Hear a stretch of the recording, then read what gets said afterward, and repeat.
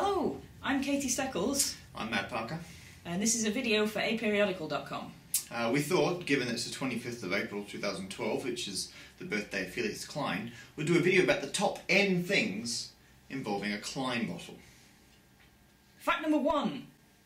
If you want to make a Klein bottle, all you need is a square and the ability to do things in 4 dimensions. So you start with a square and you wrap it around into a cylinder, like this, and then once you've got your cylinder, you take this end and join it onto this end, but backwards, which you can't really do with a piece of paper. But, fact number 2, you can do that with a slinky. So if you get a slinky here, that is our cylinder, you can loop it around, pass one through the other and join it up that way. So that, strictly speaking, is a Klein bottle. Fact number 3.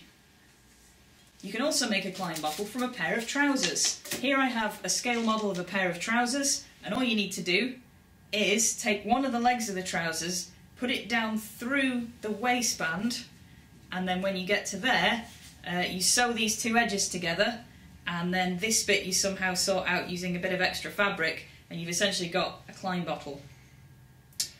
Or, fact number 4, a less disturbing way to make a clothing-based Klein bottle is to, well, knit a hat. This is a hat that is knit as a Klein bottle, so the hat goes off into a tube. The tube goes through the side, and if you pull that through, you can see here the tube opens up to become the side of the hat again. So it's a never-ending loop of knitting that goes through itself, and you can wear it as a semi-hilarious hat. Fact number 5. Klein bottles can't exist in 3-dimensional space, as I may have previously mentioned, because they have to pass through themselves. If you want to make a Klein bottle that doesn't intersect itself anywhere, you have to be in 4 dimensions. So, for example, there are 3-dimensional objects that you can't have in 2 dimensions without them intersecting themselves. So, like if you took me and cast a shadow of me onto the wall behind, I could then put my hand into my own head, and it would look like in my shadow I was putting my hand into my own head. But in 3 dimensions, of course, I can happily do that. So the Klein bottle needs 4 dimensions, and then it can all kind of just sort of pass through without intersecting. Fact number 6. The Klein bottle only has, strictly speaking, one side. So if you put an ant on a Klein bottle on the outside, here it could walk all the way around onto the inside of the tube, and then on the inside loop back around to the outside of the tube, and then here, obviously this is the bit where it intersects in 3D, but in 4D or higher it just goes around, and then you're back on here. So just like a Mobius loop, there is only one side to the Klein surface. Fact number 7.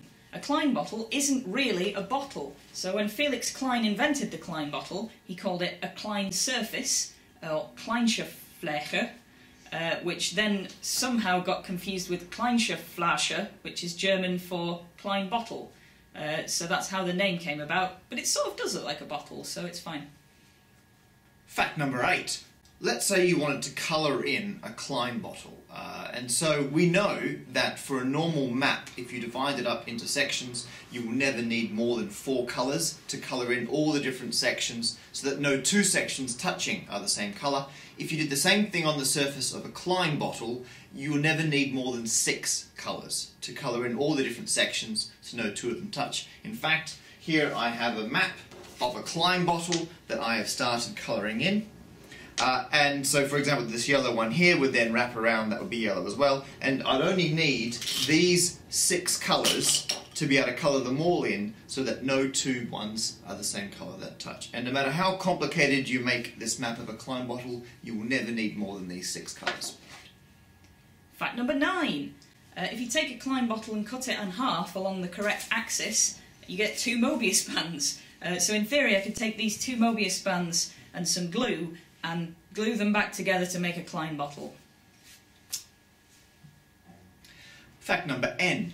Because a Klein bottle is a topological shape, it doesn't matter how you distort it, it's still a Klein bottle. So this one has been stretched around to look like a conical flask. Of course, something like the hat, no matter how you stretch this around, still, strictly speaking, it's a Klein bottle. In fact, you can distort it into a Stein shape.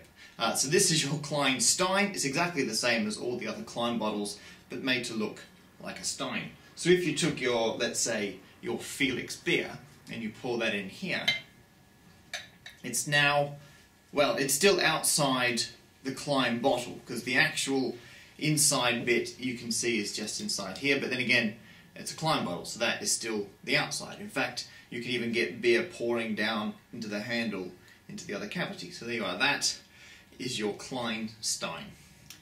So hopefully now you're a bit more well informed about the Klein bottle, and all that's left for us to say is happy birthday, Felix Klein. Cheers!